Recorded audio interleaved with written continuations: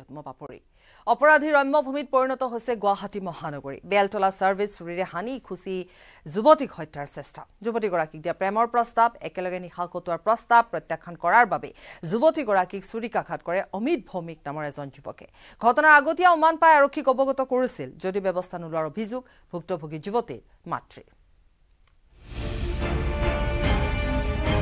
মহানগৰীত যুৱতীক বৰ্বৰ আক্ৰমণ চাঞ্চল্যকৰ চুৰিকাঘাতে কপাই গ'ল বৃহস্পতিবাৰৰ সন্ধিয়া বেলতলা সাৰ্ভেৰ আস্থা এপাৰ্টমেণ্টৰ চৌহদ তেজেৰে তুমৰলি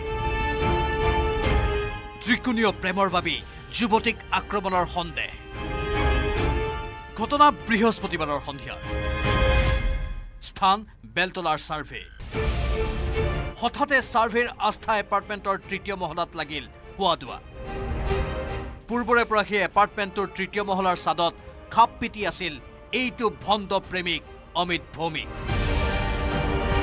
অমিতৰ হাতত আছিল এখন চুৰি এটা পাৰ্চেল আনিবলৈ যুৱতীগৰাকী ঘৰৰ পৰা বাহিৰলৈ ওলোৱাৰ লগে লগে উপৰ্যপৰি চুৰিৰে আক্ৰমণ কৰে অমিত ভৌমিকে সেই আক্ৰমণত বুকু হাত আৰু পিঠিত গুৰুতৰভাৱে আঘাতপ্ৰাপ্ত হৈ চিৰিতে ঢলি পৰে যুৱতীগৰাকী কি আহি এতিয়া গম পাইছো ছাদত লুকাই আছিল ল'ৰাজনে ছাদত লুকাই থকা কি হয় আগতে আমাৰ লগত অলপ ভাল টাৰ্মছ আছিল মানে অফিচ ষ্টাফ হিচাপে অহা যোৱা কৰে মাজে মাজে কেতিয়াবা কিবা বস্তু মিঠাই চিঠাইও আনে কিন্তু তাৰ মনে মনে আমি অলপ গম পালো যে ইয়াৰ মতলবটো ইমান ঠিক নহয় সেইকাৰণে আমি লাহে লাহে কাটক কৰিলো যুৱতীগৰাকীক আক্ৰমণৰ সময়ত যুৱতীগৰাকীৰ লগত আছিল বন্ধু ভাৰ্গৱ অমিতৰ আক্ৰমণৰ পৰা ৰক্ষা কৰিবলৈ যুৱতীগৰাকীক বহুবাৰ চেষ্টা কৰিও বিফল হৈছিল ভাৰ্গৱ ইতিমধ্যে সেই স্থানত এপাৰ্টমেণ্টৰ আৱাসীসমূহ গোট খোৱাত সেই স্থান এৰি পলায়ন কৰে অভিযুক্ত অমিতে কালি যদি ভাৰ্গৱ নাথাকে ইমান বেয়াকে হেৰি কৰিছে তাৰমানে এক মই নাপাওঁ কি কাৰণত মাৰিছে মানে তাৰ সেইটো তাক ভাল পাব লাগে তাৰ লগত মানে ঘূৰিব লাগে তাতে যাব লাগে তাই প্ৰটেষ্ট কৰে কিয় যাম ভাল পাইছিলে নেকি নাই লাগে এই ভয়ংকৰ চুৰিকাঘাতত ধৰাশায়ী হোৱা যুৱতীগৰাকীয়ে সম্প্ৰতি চিকিৎসালয়ত যুঁজ দি আছে জীৱন মৃত্যুৰে যুৱতীগৰাকীৰ মাতৃৰ দাবী প্ৰেম প্ৰত্যাখ্যানৰ বাবে হত্যাৰ চেষ্টা কৰিছিল অমিতে বহুদিন ধৰি যুৱকজনে অনুসৰণ কৰি আছিল যুৱতীগৰাকীক যাৰ বাবে দিছপুৰ থানাত যুৱকজনৰ বিৰুদ্ধে 28 মেত এক এজাহাৰ দাখিল কৰিছিল ভুক্তভোগী যুৱতীগৰাকীয়ে তাই বিৰাট বেছি ৱাৰ্নিং পাই থকাৰ কাৰণে আমিয়ে কৈছিলো মই এখন এফআইআৰ দি থৈ দিয়া আগদিনাই দিব কৈছিল বৰষুণৰ কাৰণে ওলাব নোৱাৰিলে পিছদিনাখন ৰাতিপুৱা গৈছিল থানাত কোনো মানুহ নাই ঘূৰি আহিছে আবেলি গৈ দিছে কিন্তু তাই নিজে দিছে সেইখন দি আহি কৈছে মা দিলো মই মোক হোৱাটছএপত দিয়াচোন মোক হোৱাটছএপত দিছে এই আক্ৰমণত আৰক্ষীৰ নিৰ্লিপ্ততাৰ লগতে ফ্লেটৰ নিৰাপত্তা ব্যৱস্থাক লৈ ক্ষোভ প্ৰকাশ কৰে ভুক্তভোগী যুৱতীৰ মাতৃয়ে আৰক্ষীৰ ভূমিকা মই ভাল পোৱা নাই কাৰণ মই ভাল পোৱা নাই নহয় আজি ইমান ডাঙৰ ঘটনা মই যে ছোৱালী যে এতিয়া ৰাইজৰ আশীৰ্বাদ বা ভগৱানৰ ইচ্ছাত যে বাদ দি আছে কাৰণ মই যদি ভাৰ্গৱক নপঠাওঁ সেইখিনি সময়ত মই একচুৱেলি মই এনেই মাকৰ মন বুলি কৈ দিওঁ মোৰ কিবা এটা ভয় লাগে মই যে বাবা যোৱাচোন মইহে পঠিয়াইছিলো কি আহা আছে ভাৰ্গৱ তাৰ ফ্ৰেণ্ড ইয়াতে থাকে চাকৰি কৰে মানে সদায় নাহে ইফালে আক্ৰমণৰ ঘটনা সংঘটিত কৰিয়েই পলায়ন কৰে অভিযুক্ত অমিত ভৌমিকে অমিত ভৌমিকক কৰায়ত্ব কৰিবলৈ এতিয়াও সক্ষম হোৱা নাই দিছপুৰ আৰক্ষী বিৰিঞ্চি কুমাৰ ডেকা আৰু অসীম দত্তৰ report news 18 Assam north east আৰু ইফালে এতিয়াও পলাতক গুৱাহাটী বেলতলাৰ চাঞ্চল্যকৰ যুৱতী আক্ৰমণ কাণ্ডৰ অভিযুক্ত অমিত ভৌমিক আৰক্ষীৰ নিৰ্লিপ্ততাৰ বাবে ভয়ংকৰ আক্ৰমণৰ বলি হ'ল যুৱতীগৰাকী ত্ৰিকোণীয় প্ৰেমৰ বাবে অমিতৰ আক্ৰোশৰ বলি হ'ল নেকি যুৱতীগৰাকী ঘটনাৰ তদন্ত চলি থাকোঁতে ফাদিল হ'ল আক্ৰমণৰ প্ৰাক মুহূৰ্তত যুৱতীগৰাকী আৰু অমিতৰ চাঞ্চল্যকৰ অডিঅ' টেপিং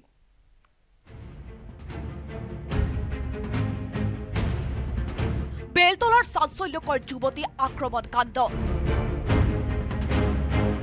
এতিয়াও পলাতক অভিযুক্ত আক্ৰমণকাৰী অমিত ভৌমিক আক্ৰমণৰ আশংকাৰে দুদিন পূৰ্বে এজাহাৰ দাখিল কৰিছিল যুৱতীগৰাকীয়ে আৰক্ষীৰ নিৰ্লিপ্ততাৰ বাবে ভয়ংকৰ আক্ৰমণৰ বলি হ'ল যুৱতীগৰাকী আক্ৰমণৰ আঁৰত আছিল যুৱতীগৰাকীক হত্যাৰ চেষ্টা। কিয় অমিতে হত্যাৰ চেষ্টা চলাইছিল যুৱতীগৰাকীক? ঘটনাত সাঙুৰ খাইছে ভাৰ্গৱ নামৰ আন এজন যুৱকৰ নাম।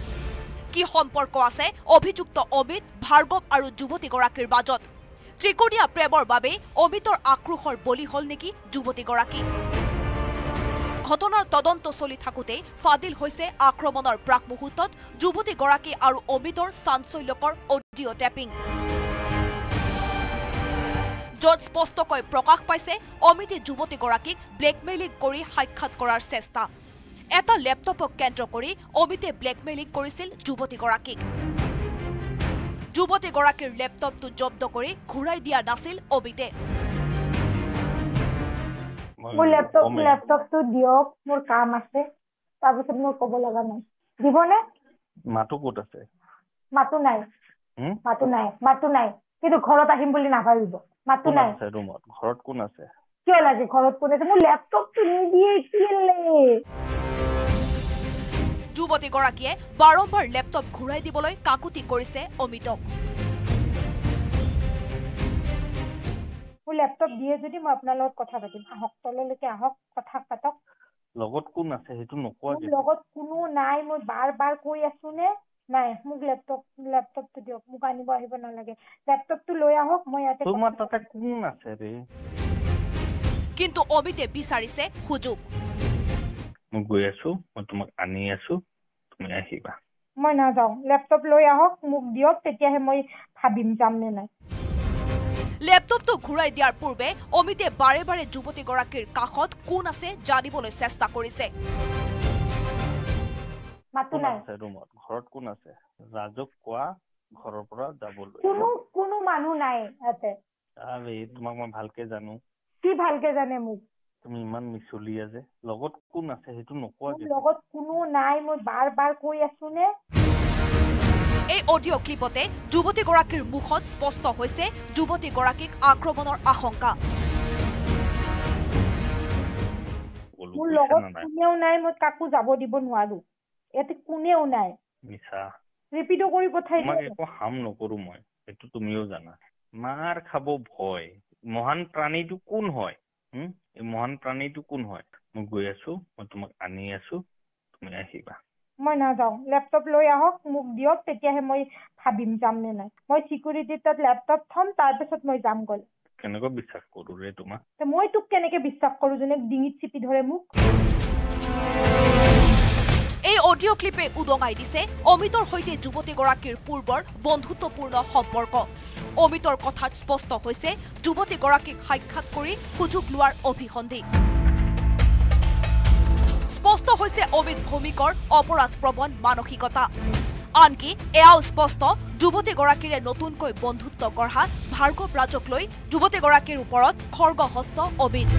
কি বিশেষ কথা আছিল লেপটপত? এয়া একান্ত ব্যক্তিগত হলেও তদন্তৰ খাতিৰত আৰক্ষীৰ বাবে সেয়াও জনাটো স্পষ্ট হৈ পৰিছে। প্ৰাথমিক ধাৰণাত বহুতেই ধাৰণা কৰিছে যুৱতীগৰাকীৰে পূৰ্বৰ সম্বন্ধ আছিল অমিতৰ।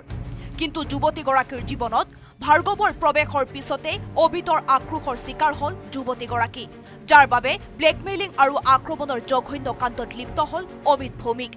কিন্তু যুৱতীগৰাকীৰ মাতৃৰ দাবী অমিতৰ সৈতে তেওঁৰ জীয়ৰীৰ কোনো প্ৰেমৰ সম্পৰ্ক নাছিল।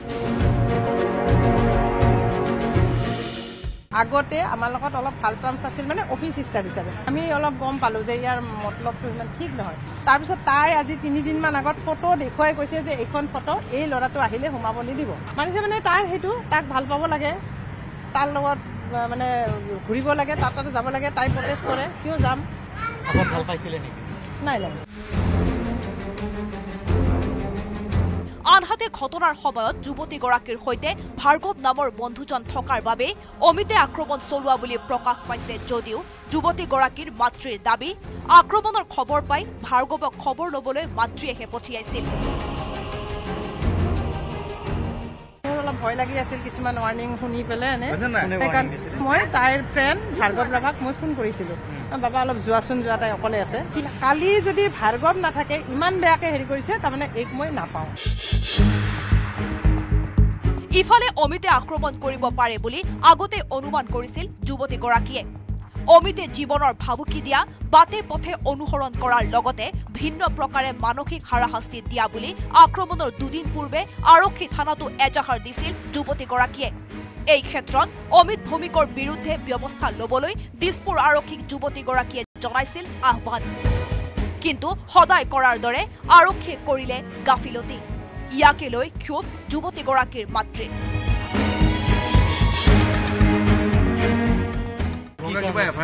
এফআইআৰ তাই বিৰাট বেছি ৱাৰ্নিং পাই থকাৰ কাৰণে আমিয়ে কৈছিলো মই এখন এফআইআৰ দি থৈ দিয়া গুৱাহাটীৰ পৰা অসীম দত্ত আৰু বিৰিঞ্চি কুমাৰ ডেকাৰ report news 18 Assam north east আৰু ইফালে ঘটনা সন্দৰ্ভত প্ৰতিক্ৰিয়া প্ৰকাশ কৰিছে অভিযুক্ত আক্ৰমণকাৰী অমিত ভৌমিকৰ পিতৃ তাৰাকান্ত ভৌমিকে সেই ধৰণৰতো ল'ৰাও নহয় এনেকুৱা কাজিয়া পেচাল কৰি থকা ল'ৰাও নহয় এতিয়া ক'ত আছে ল'ৰাজন ল'ৰাজনতো গুৱাহাটীতে আছে কাৰণ যোৱাকালি মোৰ মিছেছ মানে এই ল'ৰাৰ মাক অলপ বেমাৰত পৰিছিল বেমাৰত পৰাৰ পিছত মই গুৱাহাটীত পঠাই দিছোঁ পঠাই দিয়াৰ পিছত মোৰ এই বেমাৰৰ কাৰণে ট্ৰিটমেণ্টৰ কাৰণে মেডিকেলত লৈ গৈছিল মেডিকেলত লৈ যোৱাতে তাৰ লগত মানে থকা বুলি মই গম পাওঁ আৰু বাকী এইবিলাক একো মই গম পোৱা নাই মাকৰ লগত আছিল বুলি গম পায় কিমান কেতিয়ালৈকে আছিল গম পাই নাই মোটামুটি দিনটোৱে আছে এতিয়া অভিযোগ আছে যে একেলগে কাম কৰা ষ্টাফৰ ছোৱালী এগৰাকীক চুৰিঘাত কৰিছে প্ৰেমৰ প্ৰস্তাৱ প্ৰত্যাখ্যান কৰাৰ বাবে এইটো কিন্তু মই গম পোৱা নাই আৰু এনে ধৰণৰ নহয় কাৰণ মইতো বিয়াৰ প্ৰস্তাৱে দিছিলোঁ যে তোক বিয়া কৰাব লাগিব টাইম হৈছে কিন্তু সি কৈছে যে মোৰ এতিয়া চাকৰি পাৰ্মানেণ্ট হোৱা নাই কণ্ট্ৰাকচুৱেল চলি আছে মই এতিয়া বিয়া নকৰাম আৰু অলপ দিন ধৰি কিমান বছৰ হ'ল ল'ৰাজনে চাকৰি কৰি থকা চাকৰি তাতে 4 বছৰমান 4 বছৰ হ'ল তাৰে আগতেও আছিল কিন্তু বেলেগ হেৰিত আছিল এতিয়া অভিযোগটো আপুনি মিছা বুলি ক'ব খোজে নেকি মইতো বিশ্বাস কৰি ল'ব পৰা নাই কাৰণ এনেধৰণৰতো হ'ব নালাগে আৰক্ষীয়ে ঘৰত বিচাৰি আহিছিলে নেকি আৰক্ষী সেনেকৈ অহা নাই আৰু ইফালে বজালীটো গুৱাহাটী কাণ্ডৰ অনুৰূপ ঘটনা নিত্যানন্দৰ মধ্য বজালী কনিষ্ঠ মহাবিদ্যালয়ৰ ছাত্ৰীক টাৰ্গেট কৰে যুৱকে মহাবিদ্যালয় চৌহদত যুৱকৰ আক্ৰমণৰ বলি হ'ল ছাত্ৰীগৰাকী সতীৰ্থই হাতে লোতে ধৰিলে আক্ৰমণকাৰী যুৱকক ধৃত যুৱকৰ নাম হৈছে দীপ ডেকা বজালীৰ দৈশৃংগিৰি দীপ ডেকাক আটক কৰিলে বজালী আৰক্ষীয়ে পুনৰ একে ধৰণৰ এটা ঘটনা সংঘটিত হৈছে কালি সন্ধিয়াৰ ভাগত যেটো ঘটনা সাৰ্ভেত সংঘটিত হ'ল প্ৰায় একে এটা ঘটনা আমি কৈছো যে কলেজ চৌহদত এগৰাকী ছাত্ৰীক আক্ৰমণ কৰে অৱশ্যে তেওঁৰ সতীৰ্থসকলে হাতেলুতে ধৰে বজালীৰ দৈশৃংগিৰিত ঘৰ হৈছে এগৰাকী যুৱকৰ দীপ যাৰ নাম কলেজৰ পৰা আৰক্ষীয়ে ইতিমধ্যে আটক কৰিছে আৰু যুৱতীগৰাকী সৌভাগ্যক্ৰমে ৰক্ষা পৰিছে মধ্য বজালী কনিষ্ঠ মহাবিদ্যালয়ত ছাত্ৰীক আক্ৰমণ কৰে ঘটনাৰ আৰৰ কাহিনী এতিয়ালৈকে জানিব পৰা হোৱা নাই কিন্তু ছাত্ৰীগৰাকীক আক্ৰমণ কৰিবলৈ যাওঁতে ছাত্ৰীগৰাকীৰ সতীৰ্থই হাতেলুতে ধৰে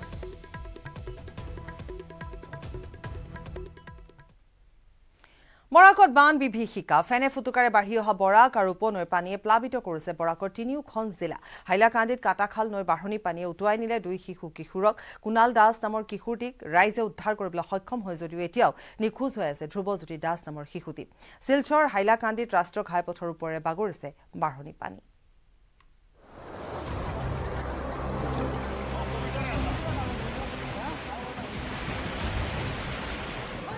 বৰাকত বান বিভীষিকা হাইলাকান্দিত বাঢ়নী পানীয়ে উটুৱাই নিলে 2 কিশোৰক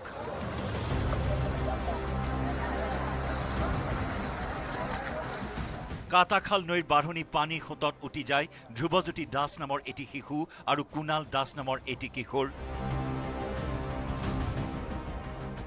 স্থানীয় কালীনগৰ ষষ্ঠ খণ্ডত এই ঘটনা সংঘটিত হোৱাৰ পিছতে সৃষ্টি হয় হাহাকাৰ পৰিস্থিতি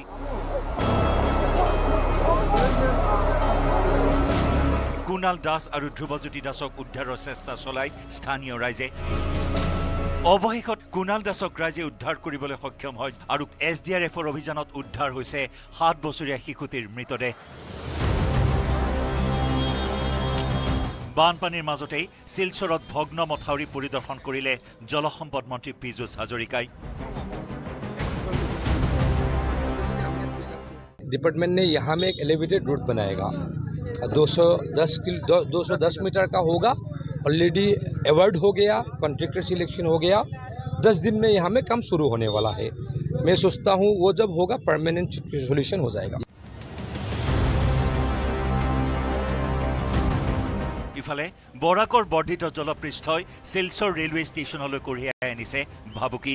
যিকোনো মুহূৰ্তত শিলচৰ ৰেলৱে ষ্টেচনো পানীত বুৰ যোৱাৰ আশংকা বৃদ্ধি পাইছে। আনহাতে বিপদসীমাৰ ওপৰেৰে বৈ আছে বৰাক নৈৰ জলস্তৰ।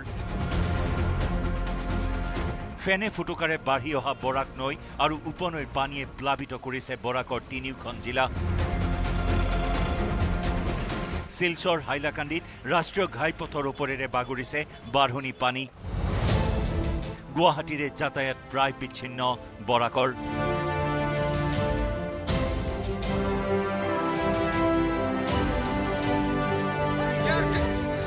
হাইলাকান্দিৰ পৰা ৰাহুল চক্ৰৱৰ্তী, শিলচৰৰ পৰা Aniruddha লস্কৰৰ report, news 18 Assam north east.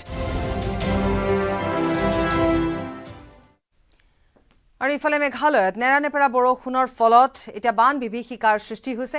অসমৰ সৈতে সংযোগ বিচ্ছিন্ন হৈ পৰিছে। মেঘালয়ৰ ৰাষ্ট্ৰীয় ঘাইপথৰ সংযোগ বিচ্ছিন্ন হৈ পৰিছে। সম্পূৰ্ণৰূপে যাতায়াত বন্ধ হৈ পৰিছে। মেঘালয় আৰু অসমৰ মাজৰ সংযোগ বিচ্ছিন্ন হৈ পৰিছে। সম্পূৰ্ণৰূপে যাতায়াত ব্যাহত হৈ পৰিছে।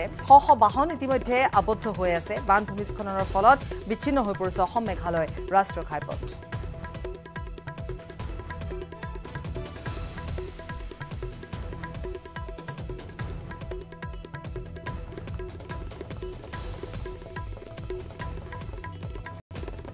বান ভূমিস্খলনৰ ফলত বিচ্ছিন্ন হৈ পৰিছে অসম মেঘালয় ৰাষ্ট্ৰীয় ঘাইপথ। মেঘালয়ত ধাৰাসাৰ বৰষুণ, গতিকে বান পৰিস্থিতি যথেষ্ট জটিল হৈ পৰিছে আৰু তাৰ বাবে অসম মেঘালয় ৰাষ্ট্ৰীয় ঘাইপথ বিচ্ছিন্ন হৈ পৰিছে। যোগাযোগ ব্যাহত হৈ পৰিছে, যাতায়াত ব্যাহত হৈ পৰিছে।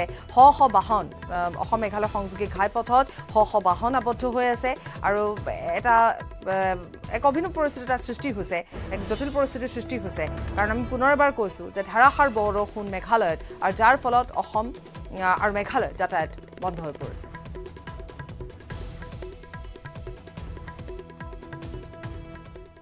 কপিলী জলবিদ্যুৎ প্ৰকল্পৰ স্লুইচ গেট খুলি দিয়াৰ পাছৰে পৰা নামনিত হাহাকাৰ লাগিছে। জলবোমা সদৃশ পানীৰ ঢলে বুৰাই পেলাইছে হোজাই, ইৰু, নগাঁও জিলাৰ বিস্তীৰ্ণ অঞ্চল।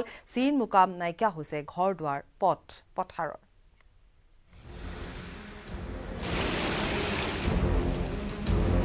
পশ্চিম কাৰ্বি আংলং জিলাত অঘটন।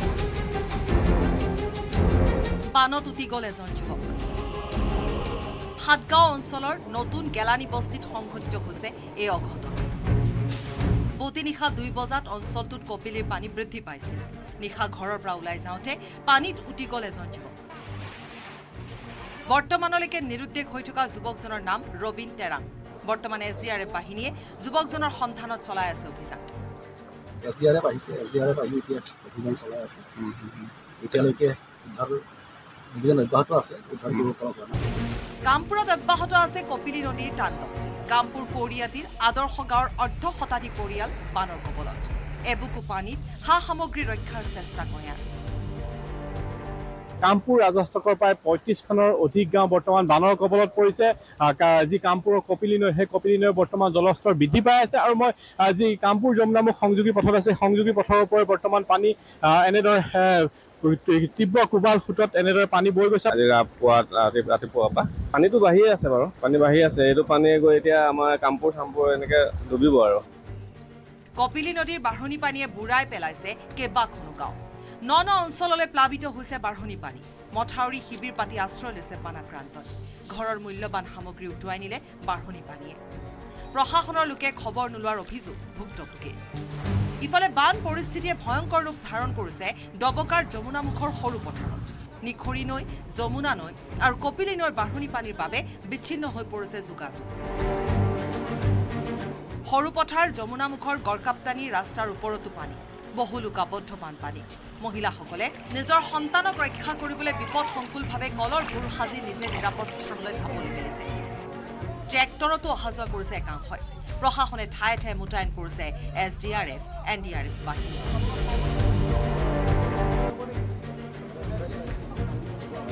সৰুপথাৰ, চাংমাজি, যমুনামুখ, নয়াপাম, চাৰ্লকসহ প্ৰায় 20খনৰো অধিক গাঁও প্লাবিত হৈ পৰিছে বানত। হোজাইৰ পৰা প্ৰণৱ শৰ্মা, দবকাৰ পৰা আব্দুল হাকিম, বেবেজিয়াৰ পৰা ভাস্কৰ জ্যোতি শইকীয়াৰ report, news 18 Assam north east. Vashistha আৰক্ষীয়ে নোৱাৰা কাম কৰি দেখুৱালে হাতীগাঁও আৰক্ষী। আৰক্ষীৰ জালত 2 কুখ্যাত ভূমাফিয়াই সীমান্ত চৌধুৰী আৰু হাবিল আহমেদক গ্ৰেপ্তাৰ কৰা হ'ল। 2 মাফিয়াই ভুৱা নাম জাৰিৰে বেদখল কৰিছিল বহু লোকৰ ভূমি।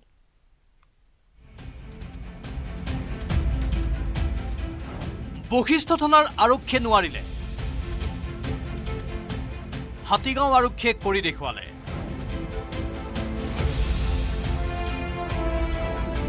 জালত পৰিল কুখ্যাত মাটিৰ দালাল সীমান্ত হাবিল। অৱশেষত গুৱাহাটী আৰক্ষীৰ বেহুত সোমাল এই 2 কুখ্যাত ভূমাফিয়া সীমান্ত চৌধুৰী আৰু হাবিল আহমেদ। দীৰ্ঘদিনে চৰকাৰী পক্ষক মেনেজ কৰি বহু লোকৰ ভূমি ভুৱা নামজাৰিৰে বেদখল কৰি অহা চক্ৰটোৰ নায়ক এই 2 অভিযুক্ত সম্প্ৰতি হাতীগাঁও আৰক্ষী থানাৰ লকআপত। বশিষ্ঠ আৰক্ষীৰ দুৰ্বলতাৰ সুযোগ লৈ 6 মাহ ধৰি পলাতক হৈ আছিল 2। ৭২ বছৰীয়া এগৰাকী মহিলাৰ মাটি দখলৰ চেষ্টা চলাইছিল হাবিল আৰু সীমান্তই। প্ৰবঞ্চনাৰে বৃদ্ধ মহিলাৰ ভূমিখিনিৰ বনাই লৈছিল পাৱাৰ অফ এটৰ্নি। পিছে হাউকুচিৰ 2 কঠাৰ ভূমিখিনি ঘূৰাই দিয়াৰ নামত ভুক্তভোগী মহিলাগৰাকীক কৰি আহিছিল ধন দাবী। পিছে এইবাৰ কপাল বেয়া আছিল সীমান্ত হাবিলৰ। 2 বন্ধু একেলগে পৰিল আৰক্ষীৰ জালত। হাতীগাঁও আৰক্ষী থানাত 2 প্ৰবঞ্চকৰ বিৰুদ্ধে ৰুজু হ'ল 116/24 নম্বৰৰ গোচৰ। পূৰ্বে গড়চুক, বশিষ্ঠ, দিছপুৰ, হাতীগাঁও থানাত সীমান্ত চৌধুৰীৰ বিৰুদ্ধে ৰুজু হৈছিল গোচৰ। 2014 বৰ্ষতেই ভেটাপাৰাৰ এক হত্যাকাণ্ডৰ সৈতেও জড়িত এইটো অভিযুক্ত সীমান্ত চৌধুৰী। হত্যাকাণ্ডত সীমান্তৰ পিষ্টল ব্যৱহাৰৰ তথ্যও পাইছিল মহানগৰ আৰক্ষীয়ে।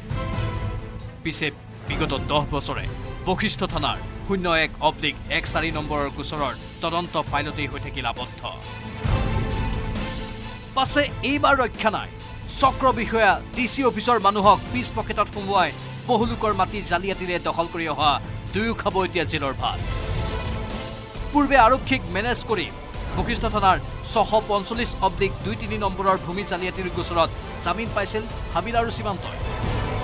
এসময়ত মহাদালাল তাপস চৌধুৰীৰ অতি ঘনিষ্ঠ এই 2 সীমান্ত চৌধুৰী আৰু হাবিল আহমেদক হাতীগাঁও আৰক্ষীয়ে আৰু অধিক জেৰা চলালে পোহৰলৈ আহিব পূৰ্বে গুৱাহাটীত সংঘটিত কৰা কুকীৰ্তিৰ আৰু অধিক এন্ধাৰৰ কাহিনী।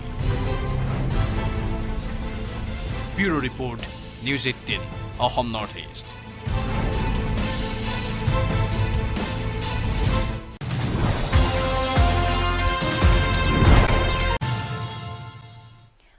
বিৰতিৰ পাছত চৌদিশে এতিয়া জাল পেলাইছে চাইবাৰ অপৰাধী চক্ৰই। সুযোগ দিলে লুটি নিছে সাধাৰণ লোকৰ সাঁচতীয়া ধন।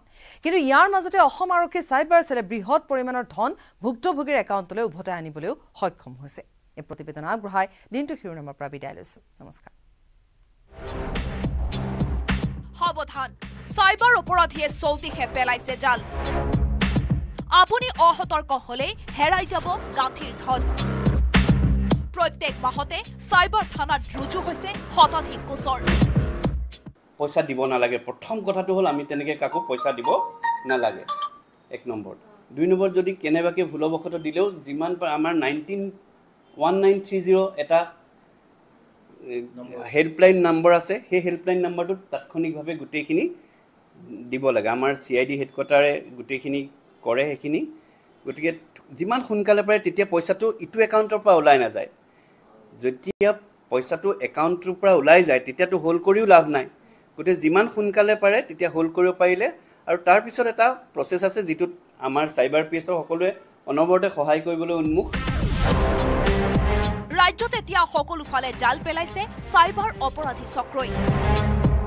ৰাজ্যৰ পৰা শেহতীয়াকৈ চাইবাৰ অপৰাধীয়ে প্ৰবঞ্চনাৰে লুটি দিছে কোটি কোটি টকা। কিন্তু ইয়াৰ মততে চাইবাৰ চেলে উভতাই আনিবলৈ সক্ষম হৈছে বহু ভুক্তভোগীৰ সাঁচতীয়া ধন। আজিৰ তাৰিখলৈকে চাইবাৰ চেলে উদ্ধাৰ কৰিছে 34,34,147 টকা। কেৱল সেয়াই নহয়, সমান্তৰালভাৱে 53 লাখ টকা উদ্ধাৰৰ বাবে বেংক কৰ্তৃপক্ষলৈ পত্ৰ প্ৰেৰণ কৰিছে চাইবাৰ চেলে। জনসাধাৰণলৈ আৰক্ষী বিষয়াৰ আহ্বান, অনলাইন ট্ৰেডিং এপ, অনাকাংক্ষিত লিংক আৰু অচিনাকি লোকৰ ফোনৰ পৰা অহা ভাবুকিক গুৰুত্ব নিদিব। মই মুম্বাই ক্ৰাইম ব্ৰাঞ্চৰ পৰা কৈছোঁ যে আপোনাৰ নম্বৰটোত এনেকুৱা চাইবাৰ হেকিং ধৰা পৰিছে, গতিকে আপুনি বাচিবৰ কাৰণে টকা দিয়ক। ঠিক তেনেদৰে বিভিন্ন ধৰণৰ চাইবাৰ ফ্ৰডবিলাকে উপায় অৱলম্বন কৰি সৰ্বসাধাৰণৰ পৰা ধন লুট কৰিবলৈ প্ৰচেষ্টা অব্যাহত ৰাখিছে। আটাইতকৈ বেছি প্ৰয়োজন হ'ল আমাৰ সচেতনতা। আমি যাতে কোনো ধৰণৰ আনঅথৰাইজ লিংকত আমি টাচ নকৰোঁ বা অনলাইন ট্ৰেডিং যেতিয়া কৰে, অনলাইন ট্ৰেডিঙতো সেই সদায় ফ্ৰড লিংকবিলাক আহে, সেই লিংকবিলাকত কেতিয়াও কৰিব নালাগে। একে পদ্ধতিৰে চাইবাৰ অপৰাধীৰ কবলত পৰি হেৰুৱা ধন ঘূৰাই পালে গুৱাহাটী উলুবাৰীৰ সোণালী সেন গুপ্তা নামৰ মহিলাগৰাকীয়ে। নিজকে চিবিআইৰ বিষয়া বুলি চিনাকি দি এটা পাৰ্চেলত নিষিদ্ধ সামগ্ৰী সৰবৰাহৰ অভিযোগত গ্ৰেপ্তাৰৰ ভয় দেখুৱাই মহিলাগৰাকীৰ একাউণ্টৰ পৰা সৰকাই নিয়া ২১,৫৬,১৪৭ টকা পুনৰ ঘূৰাই আনিলে চাইবাৰ সেলে। যেতিয়া অনলাইন ফ্ৰডৰ কথা আমাৰ চাইবাৰ পিএছত ৰিপৰ্ট কৰিলে, তাৎক্ষণিকভাৱে ব্যৱস্থা লৈ সোনকালে তেওঁৰ ২১,৫৬,০০০ টকা প্ৰায় আৰু সেইখিনি টকা হোল্ড কৰিব পৰা গ'ল। আৰু তাৰপিছত সেই টকাখিনি তেওঁৰ নিজৰ একাউণ্টলৈ আকৌ পুছবেক কৰা হ'ল। এইটো এটা প্ৰচেছ আছে, কোৰ্টৰ পৰা আমি এটা অৰ্ডাৰ ল'ব লাগে, সেই অৰ্ডাৰখিনি লৈ তেওঁৰ একাউণ্টলৈ সেই টকাখিনি ঘূৰি আহিল। গুৱাহাটীৰ পৰা বিৰিঞ্চি কুমাৰ ডেকাৰ report, News18 Assam north east.